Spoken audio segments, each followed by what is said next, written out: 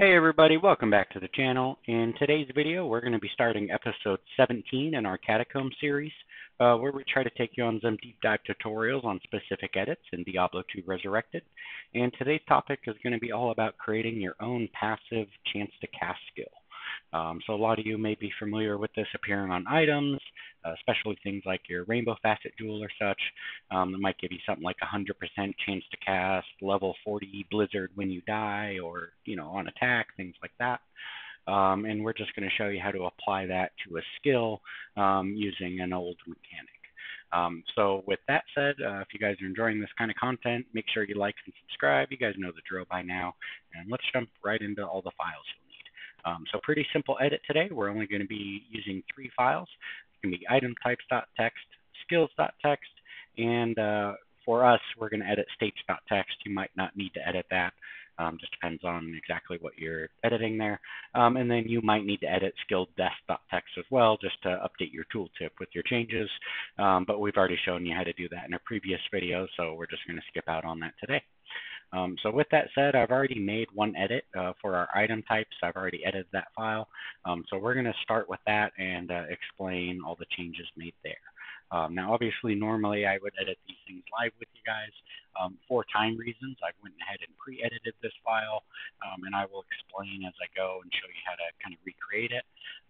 This complete file will also be listed in the video description, so you can download it and start off with the completed version if you like.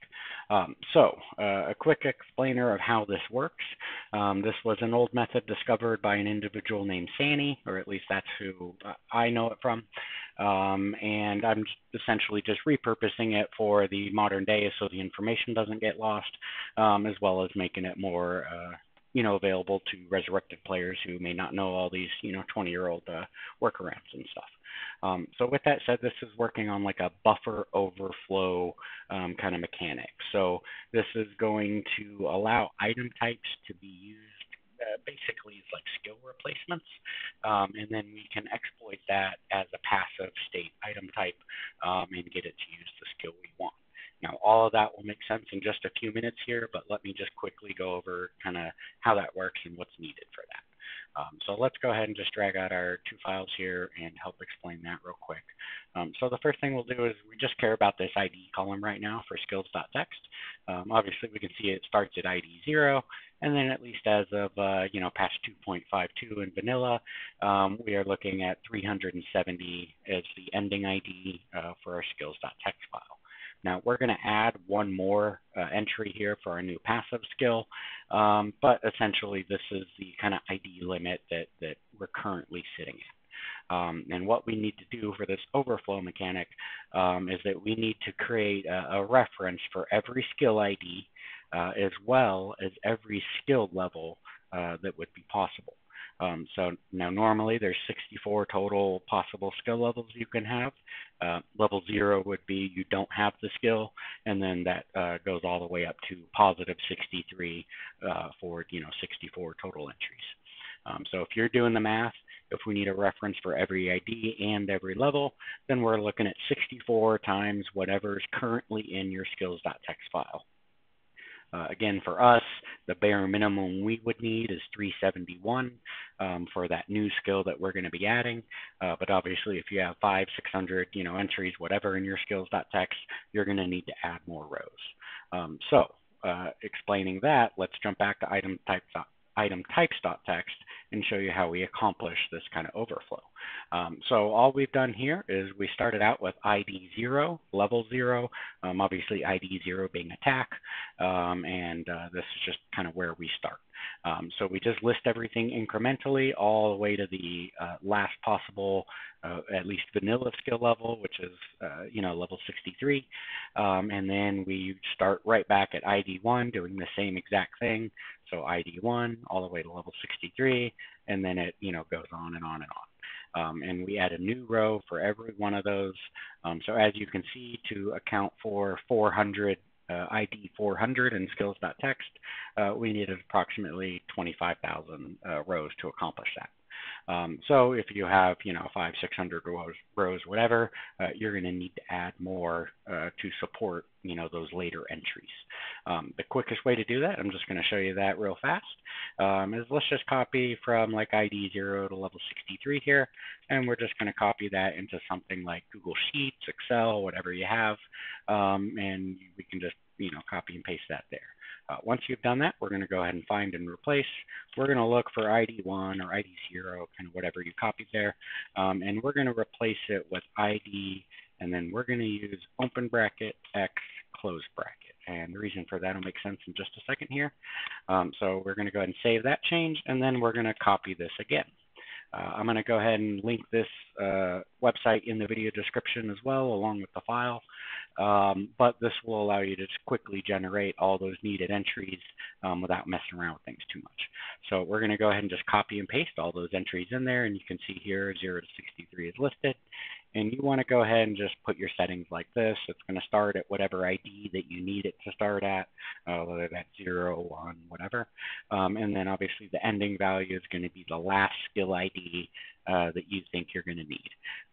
So if you're trying to kind of max out this itemtypes.txt file so you never have to look at it again, this can contain a maximum row count of 65,536, which would allow you to support up to, ID 1050 or something like that in skills.txt. I didn't do the math, but you've got quite a bit of flexibility there. So with that said, we're just going to go to like 400, which gives us an extra 30 skills or so past vanilla. Obviously increase that if you need. The important part here is that it's going to replace that open bracket X close bracket with the values, and so that's why we just used Excel real quick to just quickly replace all those. But now we're ready to generate our kind of answer. And so as you can see, this is going to generate all the way to ID 400, and now we can just simply copy and paste them all, and you can paste them right into your itemtypes.txt file, and that'll go ahead and take care of that. Now, because it's adding, 25,000 entries or whatever, it will take a couple seconds when you paste that in there. So just be patient, let it do its thing. It'll kind of unfreeze, after it's done. We're also going to do the same thing for item types and the code for those. Use whatever naming scheme you want. Again, this is a comment column just for the just to help us. That's why it has the asterisk in front to indicate it's a comment column, and it's CtC for chance to cast. And for the item type and code, the only thing that matters is that they're not used by something else in the game, so you can use whatever naming scheme you want. We just went with a letter and then 000 to 999. And then just kind of repeated that over and over again. But again, use what you want. The important thing is that you have all these entries with all the item types listed.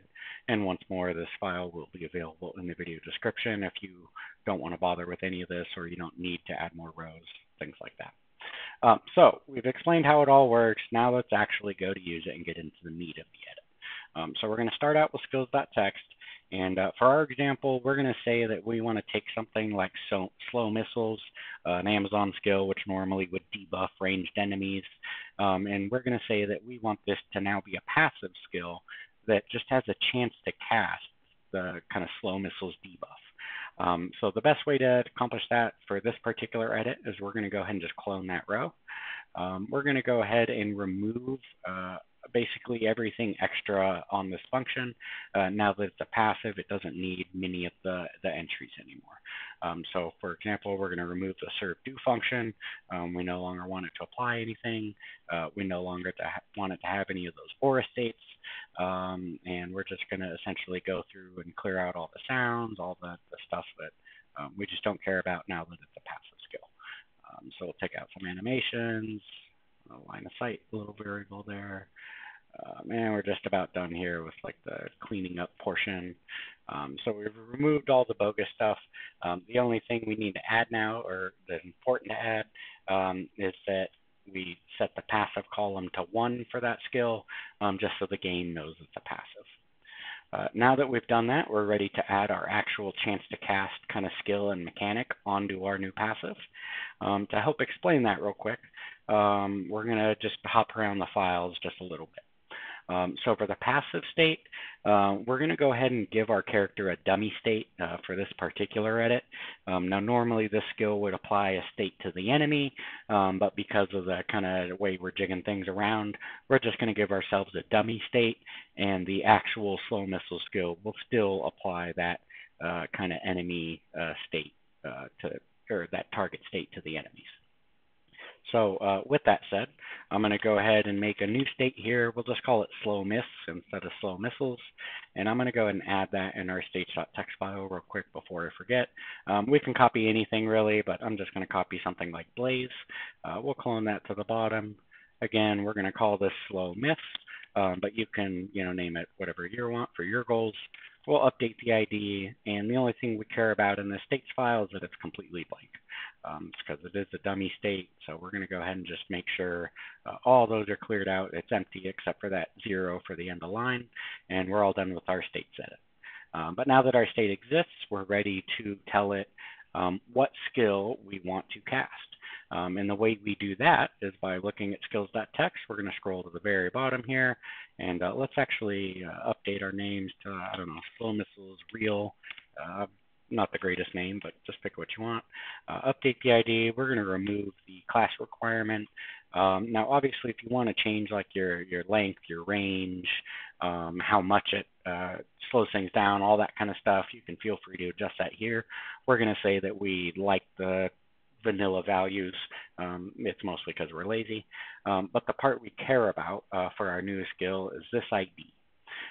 That ID is how we assign it. So to make sense of that, now that we know our ID is 371 for the skill we want to cast, if we go back to our item types, this is where that comment column now comes into play. So I'm going to scroll all the way down until we get to ID 371, and this is where you can decide kind of what level you want that skill to apply it. So we're just going to say, I don't know, something like a level 10 slow missiles is fine.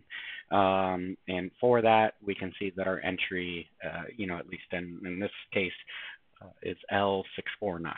So I'm going to go ahead and copy that item code, that item type code, and that is what we use now as our passive itype. So we had to look up the skill ID to find that, and then we had to look up it in item types to see what level and what entry to use.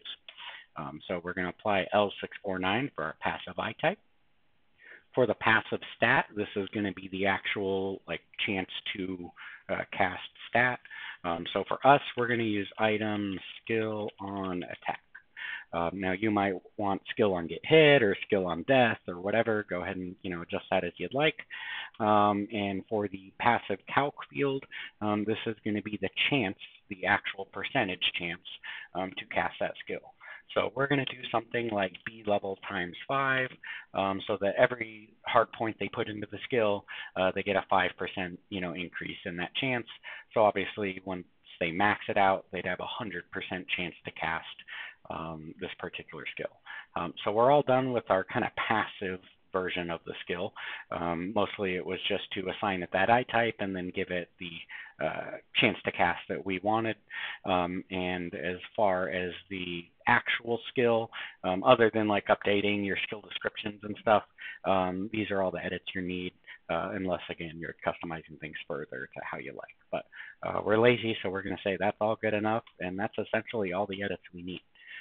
So we're just going to save everything, and then we'll hop back into our mod folder, and as long as I didn't screw something up here, we should see that when we go in the game, I'll go ahead and max out that skill if it's not already, and we should see that because it's maxed out, we'll have a 100% chance to cast missiles, or that slow missiles debuff, anytime we do an attack. So let's see here. All right, so I'm going to go ahead and just max that out. Again, we didn't update the skill description and stuff because I'm being lazy on you guys, but it was 5% for every hard point. So obviously 20 times 5 is 100. So we should, now that we have just, again, a normal attack, we should see that we're casting that slow missiles debuff on every attack to monsters in range. And there you go. So you can see they're all sparkly and stuff now, so that state has successfully applied to them. Now, obviously, these particular monsters don't actually have any kind of ranged attacks, so slow missiles doesn't do anything. But this is just to show you, how it works and that it indeed happens on every attack. If I did something like, let's go ahead and just do a quick reset, and let's put it on 1. So now I only have a 5% chance to cast the skill. And now you can see it's definitely not applying every time, so everything is working kind of correctly. And obviously, if you want this to cast Frozen Orb or kind of anything else, feel free to mess with that stuff as you like.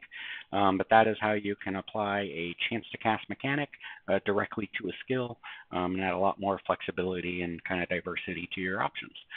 So I hope you found this information useful, and thanks for sticking around to the end. You have a great rest of the day. Bye.